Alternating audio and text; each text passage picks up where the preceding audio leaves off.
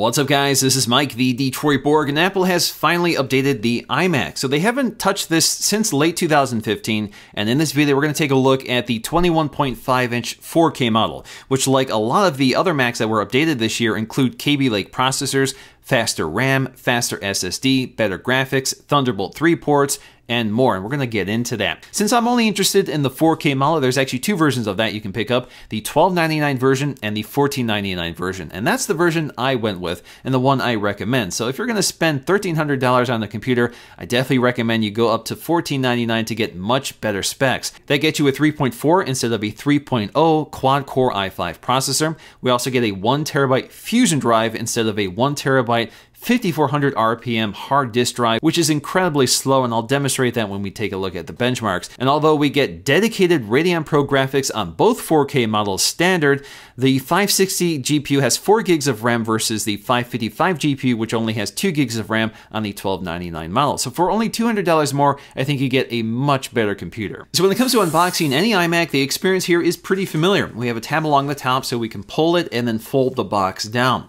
Of course, it's very well packaged, lots of styrofoam to prevent any damage while shipping. Now, the first thing we have toward the top is our accessory box, so let's go ahead and remove that. Now, this can be customized depending on what you prefer, so in my case, I just went with the default configuration, which includes a Magic keyboard along with the second generation Magic mouse. Now, I've already done videos on these, so if you want to take a look at them, I'll leave that linked in the description below. But of course, the Magic keyboard does have a slight change here for 2017.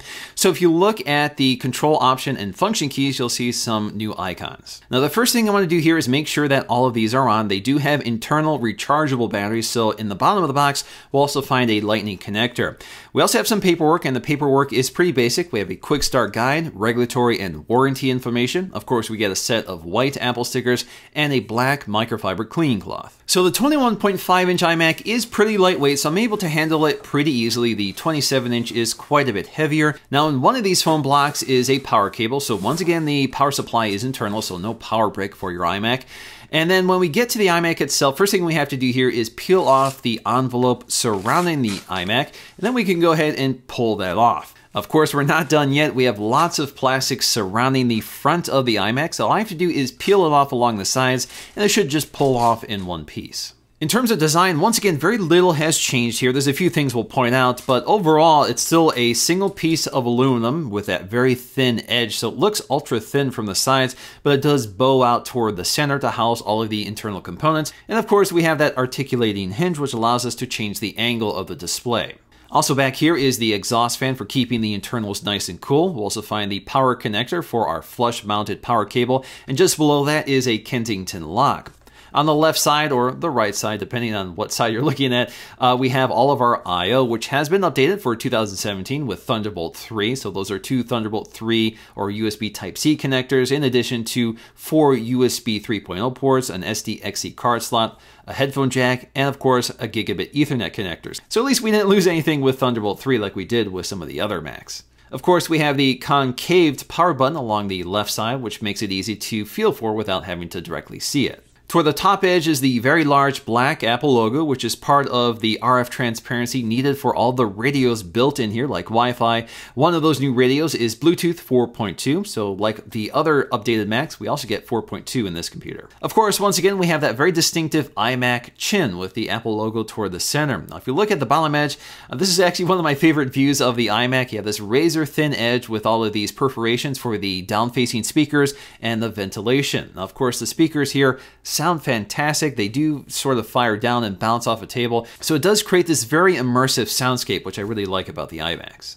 Toward the top edge, unchanged from the previous generation, is our 720p FaceTime HD camera, along with an LED light and an ambient light sensor. Although I really like the design of this computer, at least from the front, it does look a little dated, especially since 2017 is all about eliminating bezels.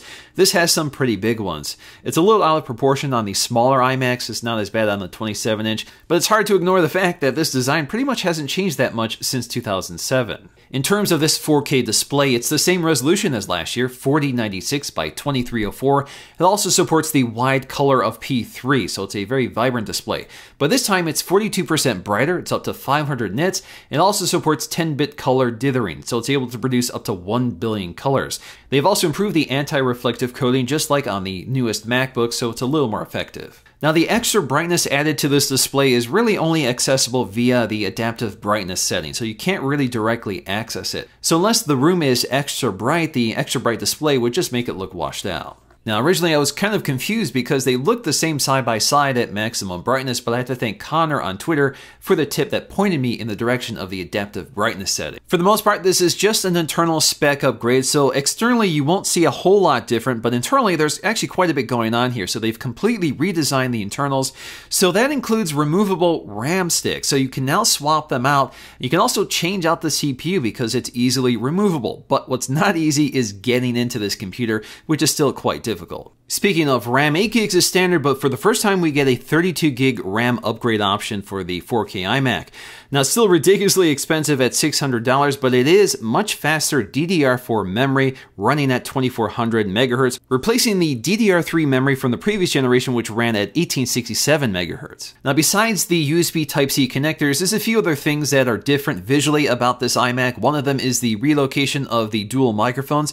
So they used to be at the top edge of the previous model, but now it's been reduced to one microphone and it's located just behind the bezel right above the Apple logo. So although you can't see the microphone at all, it still works the same. Another difference I only discovered because I had these computers side by side is that the newer model is slightly shorter than the previous model. It's actually quite noticeable if you put them side by side. I'm not sure if this design change was intentional, but there may have been a slight tweak to the hinge because the newer iMac can actually pitch back a bit farther. Of course, the other big visual key that this is the newer model is Thunderbolt 3, replacing the Thunderbolt 2 ports from the previous model. So now we have USB Type-C connectors instead of those mini DisplayPort or Thunderbolt connectors. But the other detail here is that the labeling on the ports has been simplified quite a bit. Once again, the underside of the base of the pedestal hides all of our information like our serial number, regulatory FCC info, and more. And of course, it's outlined with a rubber shoe that prevents you from scratching the table when you move it around. So when it comes to performance, one of the things that really impresses me here is graphics performance. This is definitely the best graphics performance for the dollar you can get from a Mac.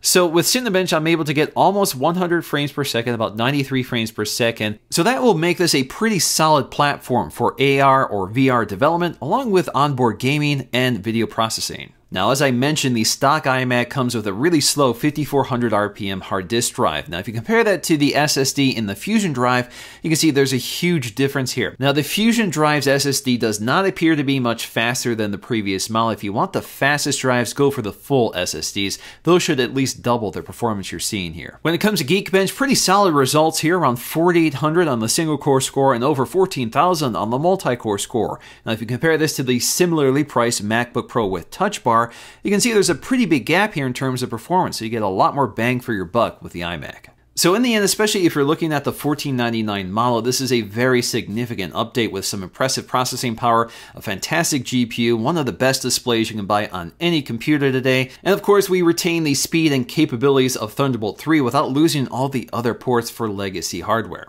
But of course, this is only half the iMac story. I have the 5K iMac coming in as well. That's going to be my daily production machine, so make sure you stay tuned for that video. Hope you guys enjoyed this one. If you did, please give it a thumbs up to let me know, and I'll see you again in my next video.